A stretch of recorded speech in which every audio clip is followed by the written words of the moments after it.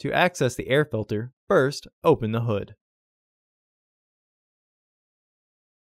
Use the hood prop rod to support the hood. The air filter is located here.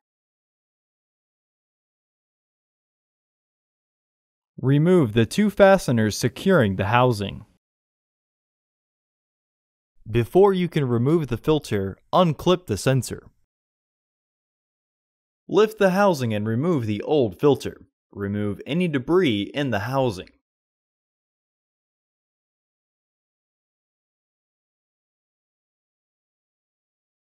Insert your new filter into the housing.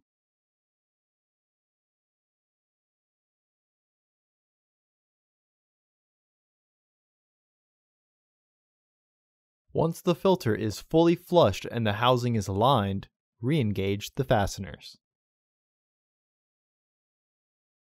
Reinstall the sensor.